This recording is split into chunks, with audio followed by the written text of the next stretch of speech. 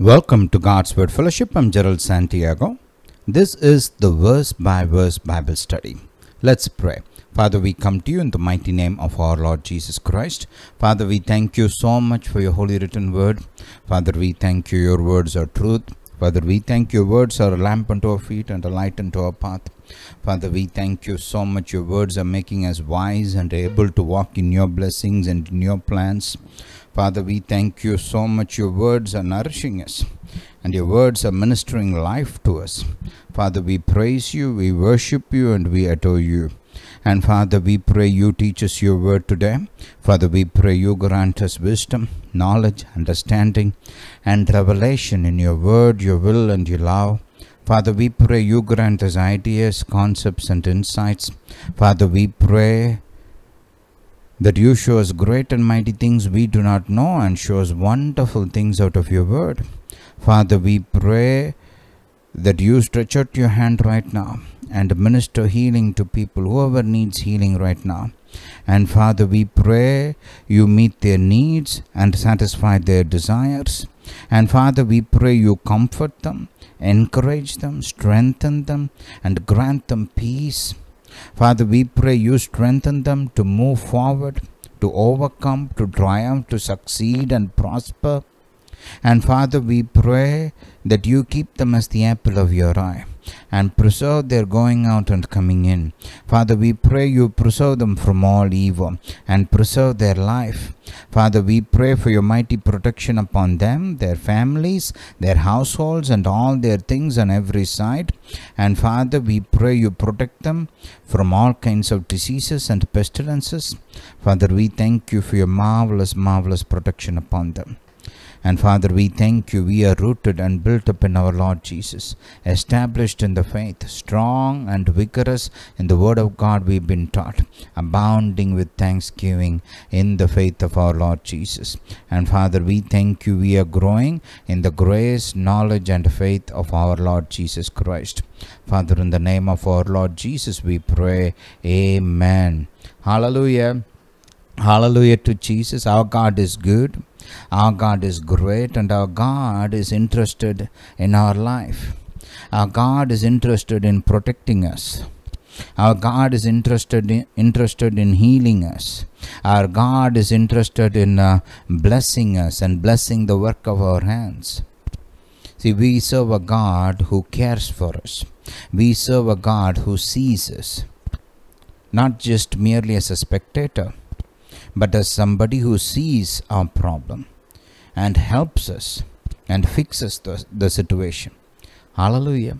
Hallelujah to Jesus. So be bold and come boldly to the throne of grace and present your request to God.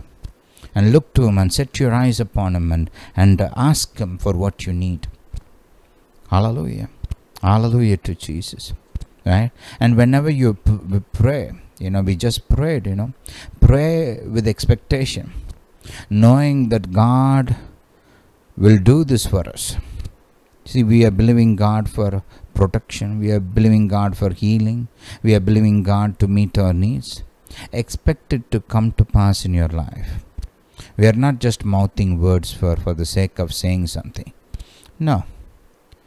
We are expecting God to do that for us. Hallelujah.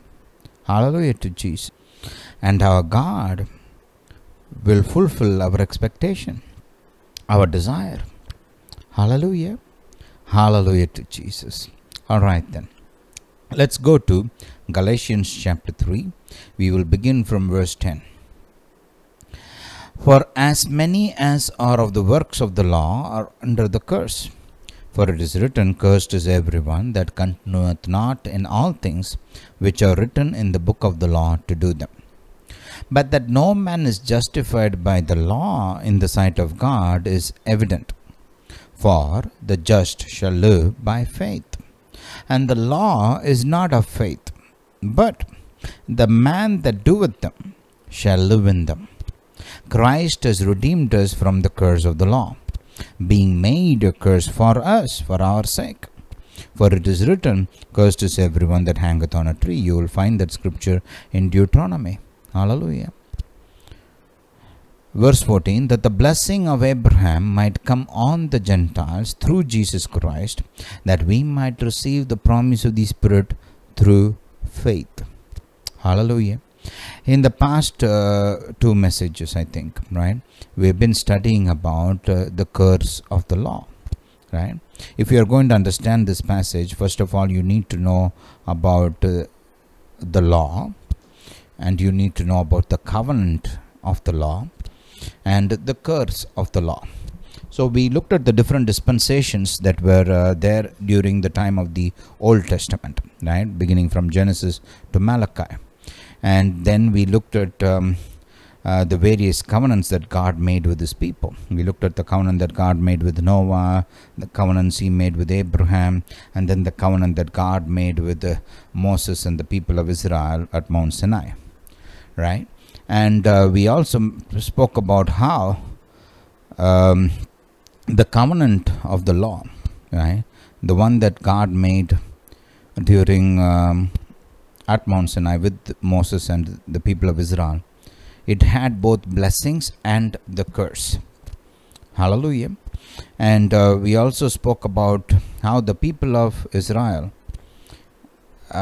stood in Mount Gerizim and Mount Ebal, and then spoke the words of blessing and also the words of curse, and they entered into this covenant with God, right?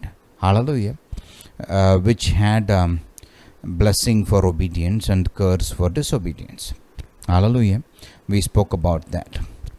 And today we are going to look at what happened at the beginning, right? At the very beginning. How did curse enter into this earth? It's important to understand that. See, why are we looking at all these things in detail? Because the Bible says we have been redeemed from the curse of the law. And then the people who are under the law are under the curse. So you need to know what these things are. What is it? What is the curse of the law? What does it include? Right? And what is it that we are redeemed from? Because if you don't know what you are redeemed from, chances are that you will continue to live under them. Hallelujah. Right? One of the greatest examples of this is, what happened in the United States of America. See, the slaves were set free during the time of Abraham Lincoln. You have what you call the Emancipation Proclamation, right? And the people were set free, actually. But the people, the slave owners, they came up with an idea, right? Because many of the people who were slaves, they were not educated, and it's not like today. You didn't have live updates of what is happening all over the world in the palm of your hand, right? Even newspapers were not that prevalent in those days, and not everybody was educated, so not everybody could read and understand what is written, right? And therefore many of the slaves remained as slaves even though they were liberated already by law, right? Just because they did not know that they were set free, they continued as slaves. You understand that? So you need to know what is it that you have been redeemed from.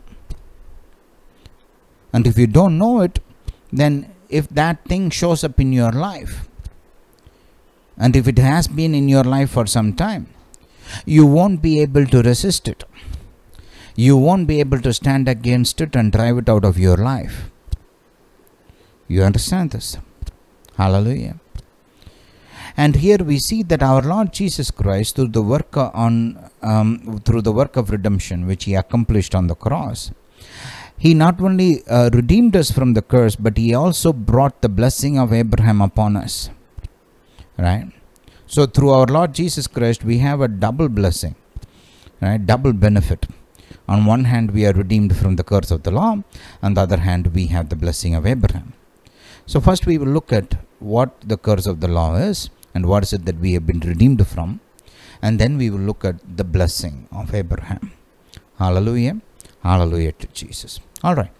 Now, let's go to the book of Genesis, because here you see another very important teaching concerning the curse, and you have to understand this. Hallelujah.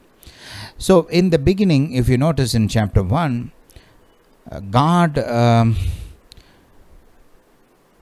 when he was creating all these things, he looked at everything he created and said, it is good. Right? God saw that it was good. God saw that it was good. God saw that it was good. And then finally God saw that it was very good. Hallelujah. So essentially he just made everything good. When God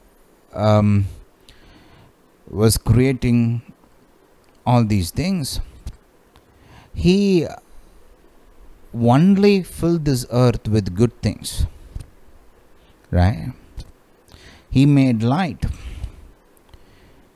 He made birds. He made animals. He made things that were required for life, right, to be sustained in this earth. So God made only good things. Hallelujah. And then he blessed man, and he also blessed the animals. So to begin with, this earth did not know sin. There was no unrighteousness in this earth, right? There was no sin in this earth. There was nothing that produced curse in this earth, right? The original creation plan is blessing, life, light, and goodness. That's what you see to begin with. Hallelujah. And if you go to chapter 2, we see the same, right? God plants a garden for Adam and gives it into his hand and asks him to keep it and to tend to it. Hallelujah. And then we see God creating this huge river, right, for the express purpose of watering the garden. And then after it watered the garden, it went on to water nations. This was one humongous river, right? Big one. Hallelujah. It just, you have to imagine this. If this river that watered the garden was so big, imagine the size of the garden. See, this river, after it watered the garden, it divided into 4 tributaries. The tributaries were not ordinary brooks or streams. No, they were huge rivers. Rivers that encompassed a whole nation. Right? Hallelujah. And one of them was Euphrates, which is still one of the biggest rivers on the planet. Right? So imagine the original river, how big it should have been. And if the river that watered the garden was that big, what would have been the size of the garden? Right? Hallelujah. Food for thought. Think about it. And then of course God gave this great commandment, right? And before that you see, gold and precious stones that God had put here on this planet for man, for us. Hallelujah. Hallelujah to Jesus.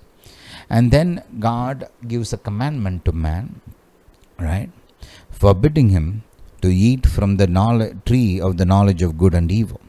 That was one tree that he should not partake of. That fruit was not for him. Right? God gave an express command, very clearly, plainly stating that he should not eat of it, of that tree. Hallelujah.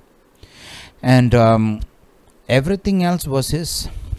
The tree of life and all the other trees were for him. Hallelujah.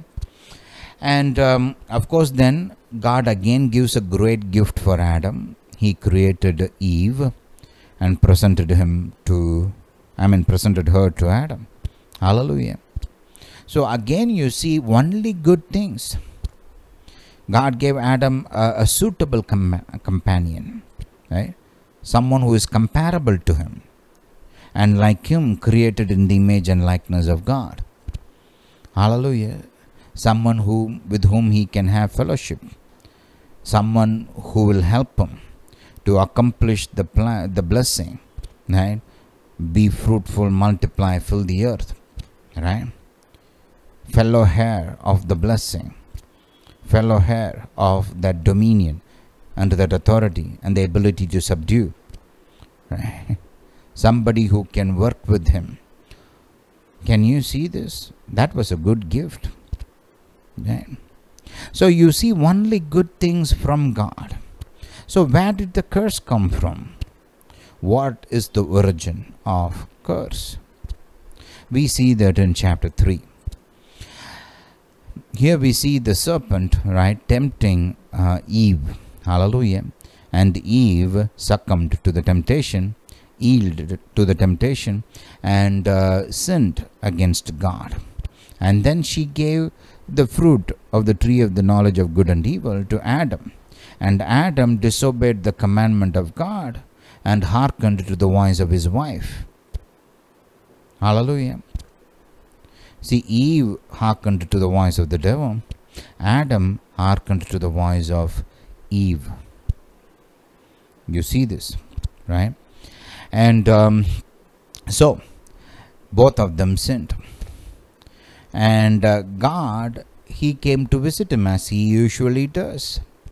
And let's pick up the conversation there, right? Verse 10 onwards. Okay, let's just read from verse 8. And they heard the voice of the Lord God walking in the garden in the cool of the day. And Adam and his wife hid themselves from the presence of the Lord God among the trees of the garden. Sin always does that. It moves you away from God. See, once they sinned, they lost the glory. Right? Once they lost the glory, they were naked. And so they had to sew fig leaves together and made themselves aprons. Hallelujah. And the Lord God called unto Adam and said unto him, Where art thou? And he said, I heard your voice in the garden. I was afraid because I was naked, and I hid himself, and I hid myself. And he said, Who told thee that thou wast naked? Hast thou eaten of the tree which I commanded thee that thou should not eat? See, this is what sin is. Transgressing the commandment given by God. Hallelujah. And the man said, The woman whom thou gavest to be with me, she gave me of the tree, and I did eat. Right? And God asked the woman, What is this that thou hast done? And the woman said, The serpent beguiled me, and I did eat. Here we see a lesson here, right? It's a very important lesson. Man is accountable to God, right? All of us, whether you know it or whether you don't know it, whether you like it or whether you don't like it, you cannot escape from this reality. Every human being is accountable to God. We will all stand before God and give account of the things that we have done. Hallelujah. And God is the righteous judge. And He is watching over everybody, every human being. Right? Hallelujah. And this is something that is taught right from the beginning. See, that's why God gave a commandment. If He was not accountable to Him, there's no point in giving a commandment. Right? God gave a commandment to him to obey. And when he violated the commandment, there were consequences. And also God came and asked him, right, why did you do it? Why did you violate my commandment? Right? And he functions as a judge here. You see the same thing in chapter 4. You see the same thing in chapter 6. You see the same thing in chapter 18 and 19. In Genesis, the very first book of the Bible teaches human beings that we are accountable to God. And our God is the righteous judge. Right? It's a very important teaching. Anybody who knows this teaching and believes this teaching, they will not yield to sin, right? The way other people yield. I'm not saying just because they know this that they will never sin, no. But anybody who has this teaching in them, they will fear God, right? And they will avoid sin. Right? They will make an effort to avoid sin.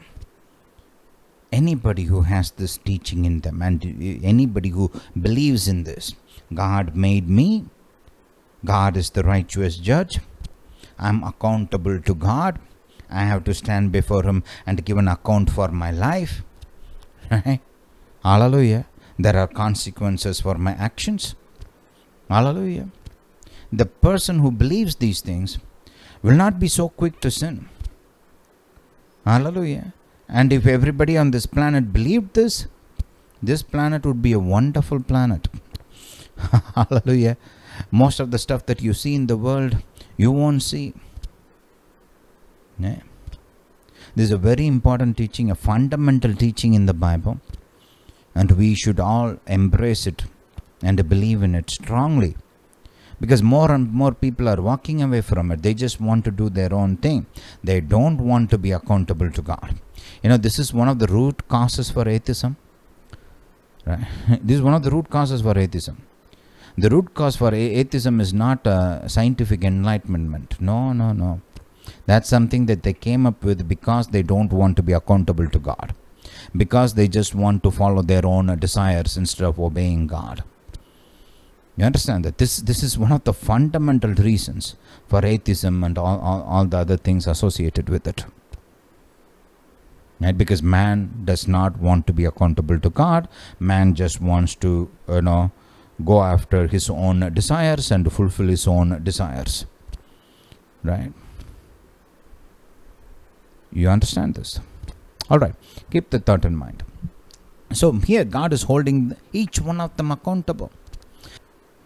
God questioned Adam and then Eve, and when Eve said to the serpent, "Beguile me," and I did eat, he started pronouncing judgments, right?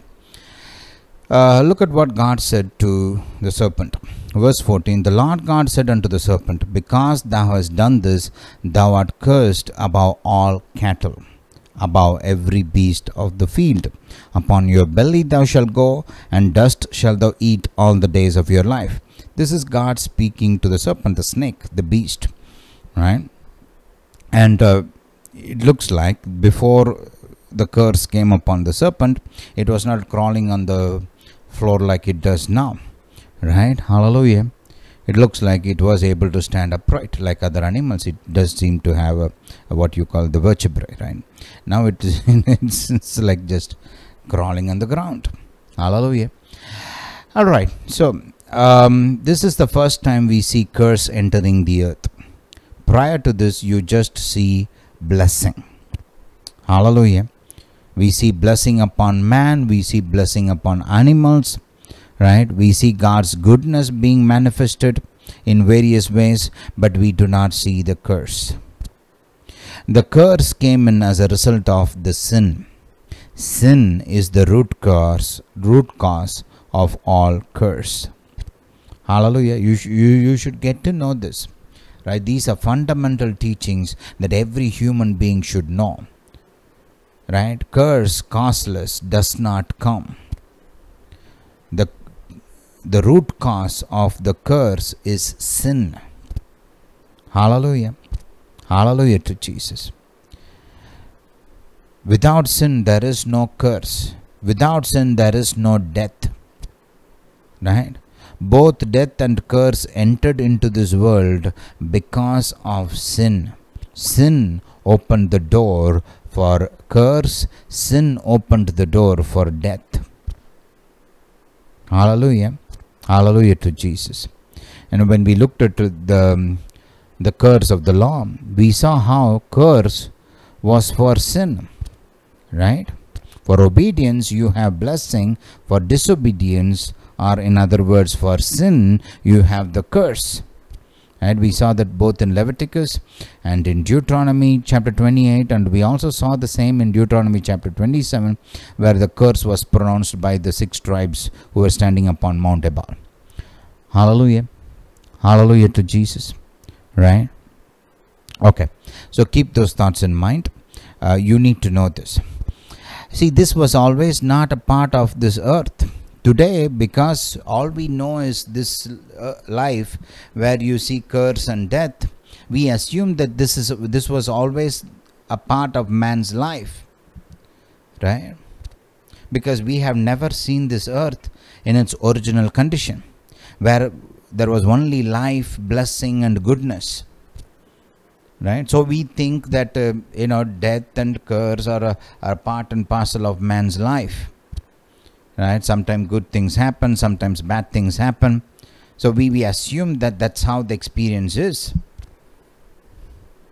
We assume this is the way it is always, and this is how it always has been. Right? But the Bible teaches you the truth. It gives us a revelation on how it was before sin and what happened after sin. Right? So you need to understand sin as the root cause for curse and death. If you understand that, people won't be so flippant about sin. Right? They won't be too quick to sin, because you understand this thing is a dangerous thing, that it produces death, it produces curse. I don't want to mess around with this. Hallelujah. See, because man does not understand these things, this is one of the reasons why people are too quick to sin, because they don't understand how dangerous sin is. You understand this? Right? And then in verse 15, the very next verse, God is speaking to the devil here, right? Verse 14, he is speaking to the serpent, the snake. Verse 15, he is speaking to the devil, who used the serpent to tempt Eve, right? Here is saying, I'll put enmity between thee and the woman, between your seed and her seed, right? This is the first time we see Jesus being promised, right? And Jesus being the Messiah, right? And the virgin birth of Messiah being revealed to us, right? Her seed. It shall bruise your head, talking about Messiah bruising the head of the devil, right? And the devil bruising his heel. This is what happened in Calvary, right? Hallelujah. And so we see the judgment upon the serpent, and the judgment upon the devil, and then the judgment upon the woman. Here, unto the woman he said, I will greatly multiply your sorrow and your conception. In sorrow thou shalt bring forth children. See, originally, be fruitful and multiply was the blessing, right? And it was supposed to come without sorrow. You see these things. If you understand these things, you will understand Proverbs chapter 10 verse 22 better. The blessing of the Lord, it makes rich, and it adds no sorrow to it. See, the blessing enables fruitfulness without sorrow. When God blessed Adam and Eve, saying, be fruitful, multiply, that fruitfulness was supposed to be done, supposed to happen without sorrow. But now, because of sin, in order to become fruitful, the woman has to experience what? Sorrow and pain. Hallelujah. In sorrow thou shalt bring forth children. Right? This again is part of the curse. Right? The curse impacted our ability to be fruitful. Do you see this? Right? And then unto Adam he said, because you hearkened unto the voice of your wife, and hast eaten of the tree of which I commanded thee, saying, thou shalt not eat of it. So it does not matter who tells you to disobey God. Right? If you hearken to your voice, to their voice, instead of hearkening to the voice of God, you're messing up. Right? Oh no, my wife told me, that's why I did it. If somebody else had told, I wouldn't have bothered. My uncle, whom I respect so greatly, he told me to do it. So that's why, No, it doesn't matter. No, our king told us to do this. Right? You remember in Exodus, the king, commanded that all the children should be killed, all the male children. Right? First he commanded the midwives, saying, kill the children, the male children. The Bible says those two women feared God. And because they feared God, they did not obey the king. They said, we don't care if the king tells, we fear God. Hallelujah. So it doesn't matter if it is the king or if it is the wife or if it is your parents or if it is your children or if it is somebody else. Right? You should always exalt God's voice above everybody else. And because Adam failed to do that, this is what happened. Cursed is the ground for your sake. Now we see the curse impacting the earth in which we live. Right? The curse came upon the serpent, upon the devil, upon the woman, now upon Adam. And because Adam disobeyed and Adam was the ruler of the planet, the curse impacted the earth over which he was the ruler. Right? Cursed is the ground for your sake. Again, you see the curse impacting the fruitfulness of Adam. See, previously Adam was blessed and he sows a seed, it just produces. Right? There was just life all around.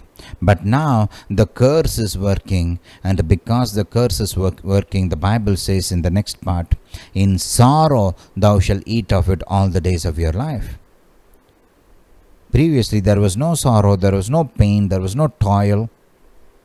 Right? He worked, but there was no sorrow in the work. He worked, but it was not toil, it was not painful. Right? His work was blessed. It was just glory, life and blessing. Right? Now because of the curse, his work became harder. It became filled with sorrow. It became painful. And therefore you see the statement, in sorrow thou shalt eat of it all the days of your life. And look at it. Thorns and thistles shall it bring forth to thee. Previously, the earth produced whatever you sow. Right? It was not producing thorns and thistles. Today, if you leave the earth alone, if you have a plot of land, right, and if you just don't plant anything in it, you just leave it alone, after some days you will see that there are thorns and there are thistles in that part of land. You didn't plant it, but it brings it forth. Have you noticed this? See, if you want something useful, you have to plant, you have to plow, you have to water, you have to fertilize, you have to protect. But for thorns and thistles, you don't have to do any of that. It just comes. Do you see this? Right? Why? Curse. Right? And thou shalt eat the herb of the field. And look at verse 19. In the sweat of your face shalt thou eat bread. Sweat indicating that you are working hard. You are toiling. Hallelujah. It's difficult. It's hard. That's why you are sweating. Okay? In the sweat of your face thou shalt eat bread till thou return unto the ground. Now we see another part of the curse. Death. Right? Previously originally man was made to live forever. Right? And he was supposed to partake of the tree of life. Right? Now because he violated the commandment of God, transgressed the commandment of God and sinned, death has come into his life. That again is part of that same curse. Right? There are two things you have to notice. The first impact of this of the sin was not this physical death. You see how the glory departed immediately. Right? As soon as they sinned, the Bible says their eyes were opened and they saw they were naked. Right? Previously Adam was not blind. See, but he was clothed with glory. That's why they did not know that they were naked. Right? They were clothed with glory. If you go and study the Bible, you will learn how the Bible talks about spiritual things as clothing for us.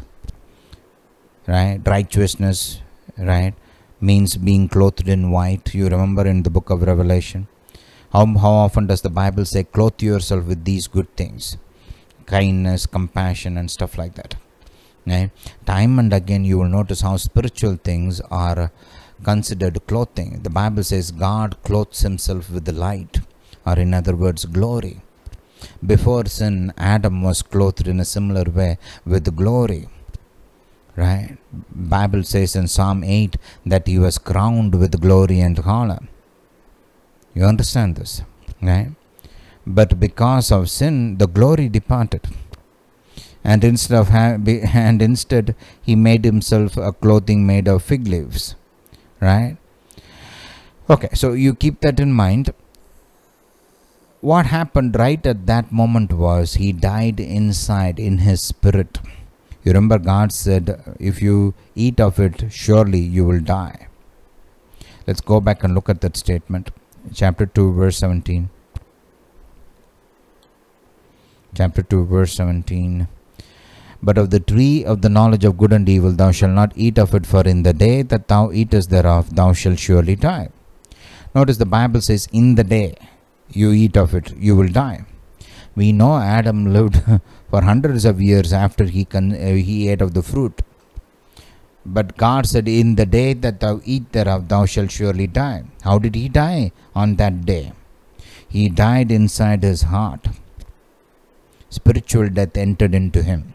You can see that in Ephesians chapter 2. Go with me to Ephesians chapter 2. Look at the very first verse. It says, and you who were dead in trespasses and sins. This was our condition. Right? You remember our Lord Jesus told about the Pharisees. On the outside they were like whited sepulchres, but inside they were like dead men's bones.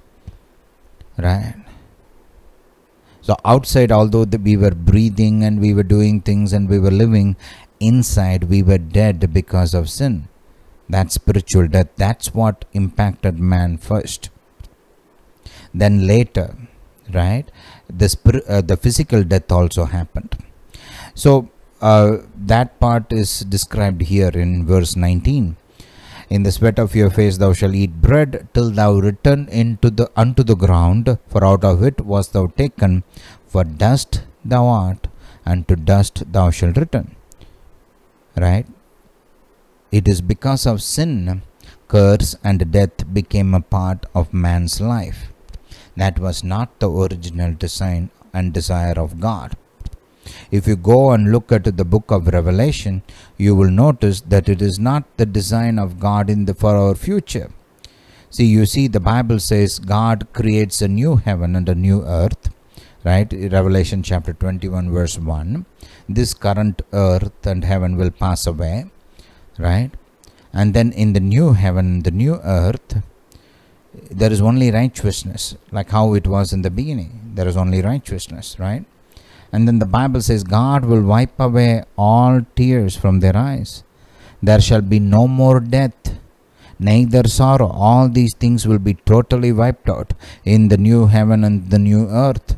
Nor crying, neither shall be any more pain, for the former things are passed away. Right? All the impact of what has happened because of that original sin will be removed totally and completely. This earth itself will be removed. And when God creates the new heaven and new earth, no curse again. Only good things, only life, only blessing, only the presence of God. Hallelujah. Hallelujah to Jesus. Do you see this? Right? But we don't have to wait until the new heaven and the new earth are created. In this life, you can be redeemed from the curse of the law. And through Jesus, we have been redeemed from the curse of the law. Hallelujah. See, this is why you should know what the curse does.